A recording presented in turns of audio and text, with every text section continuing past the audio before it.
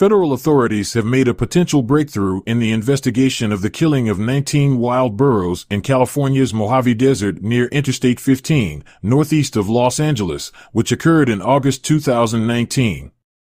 They are seeking the owners of two 2008 Toyota pickups, one white and the other gray or silver, and have identified the type of weapon used.